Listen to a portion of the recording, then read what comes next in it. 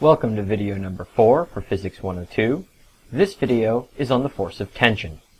To explore this force, let's consider a crate suspended above the ground, held up by a rope. This rope goes over a pulley to you at the other end of the rope. Now it may be obvious to you the answer to our question. What holds up the stationary crate? Well, the rope does. But we want to explore this situation using our physics language. Let's consider this situation from a physics perspective. What do we know about the crate? Well, we know that the crate is stationary. The fact that the crate is stationary means that the velocity isn't changing with respect to time. In other words, there is no net acceleration. By Newton's second law, no net acceleration implies that there is zero net force. A fact which we can write mathematically like this. When considering forces in physics, it's often helpful to draw free body diagrams. So let's do that for this problem. Let's start by modeling the crate as a black dot. We know that the force of gravity is pulling down on the crate, represented in our diagram by this green arrow. As an aside, let's think about what form for the force of gravity we should use for this problem. Should we use the full GMM over r squared, or will just simple mg be sufficient in this case? Well, the crate is relatively close to the Earth, at least in comparison to the radius of the Earth. So the mg form will probably be sufficient for this problem. So now we've decided to model the force of gravity as just simple mg. What else do we know about this problem?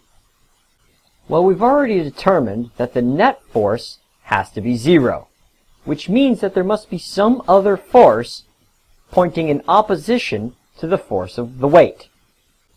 By vector addition, if the weight points down and the net force is zero, then this other force must point up. This force is due to the tension within the rope, and so we call it the tension force, and it acts on the crate from the rope. Now let's apply Newton's second law to this situation. Remember, the crate is stationary, so there's no acceleration. We'll start by just stating Newton's second law mathematically. The sum of the forces is equal to the mass times the acceleration. The forces in this case include the tension on the crate from the rope and the weight, which we've already decided to model as mg.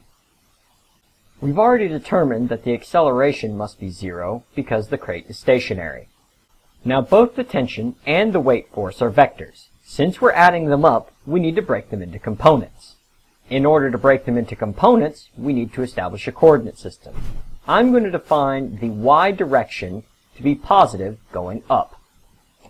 With this convention, the tension on the crate from the rope is positive and the weight is negative.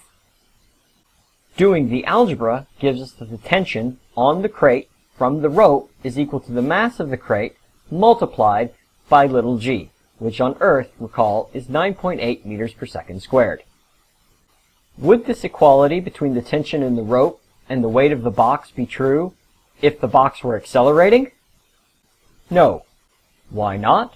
Because this equality between the tension and the weight only arose because we set the acceleration equal to zero here in the second step.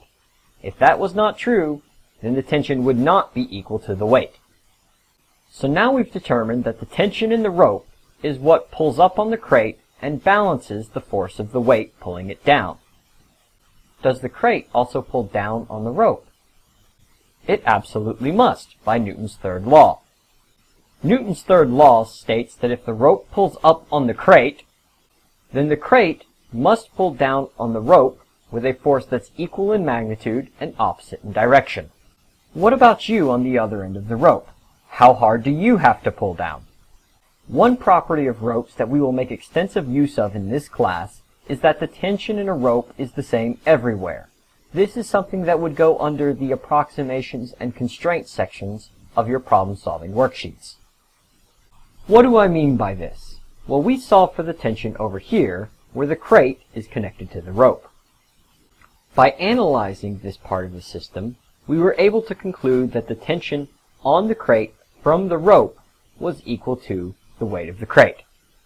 The fact that the tension has to be the same everywhere in the rope means that the tension in the rope over here, where it meets my hand, is also equal to the weight of the crate, mg. As a consequence, the rope is pulling up on my hand with a tension force equal to the weight of the crate, mg. Which means that if I want everything to stay stationary, I have to pull down with a force equal to the weight of the crate, mg, to keep everything in place. This should be in conjunction with your everyday experience, where in order to lift the box using any type of pulley, you've got to pull down with at least the weight of the box. The pulley makes it easier because you're pulling down using your weight to help lift the box as opposing to straight lift it. This concludes this lesson.